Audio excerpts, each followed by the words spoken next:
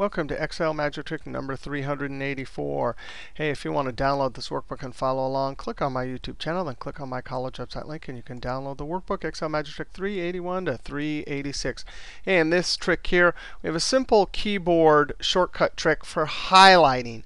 How do you highlight 100 by 100 cells? Because you want to do you always do this and you want to immediately add some borders and put something into all the cells. Well, you could just click and drag, but that takes a long time. But here's the deal.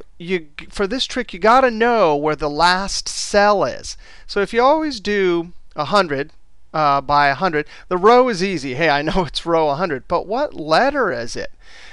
So when you do this, before you do it for the first time, you got to figure out where the 100th column is. So watch this. I'm going to click and drag.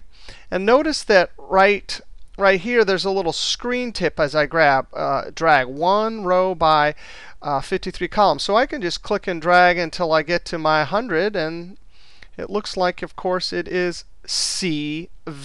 So that's a trick. You got to know where your destination cell is. By the way, this trick will work for all sorts of things, amortization tables, all sorts of things. So now, watch this. You're in A1, and if you want to do complete keyboard shortcuts, you hit the F5 key. The F5 key is go to, and there's lots of cool things like special, which we usually use. But look, reference, it's already automatic highlighted. So when you hit F5, then you just type CV100. But before you hit Enter, notice this box here is blue, which means if you hit Enter, it'll do that one. Hold Shift and then Enter. Shift, I held Shift and then Enter. There, just like that, we've highlighted 100 by 100 because we said, hey, go from A1 all the way to CV100.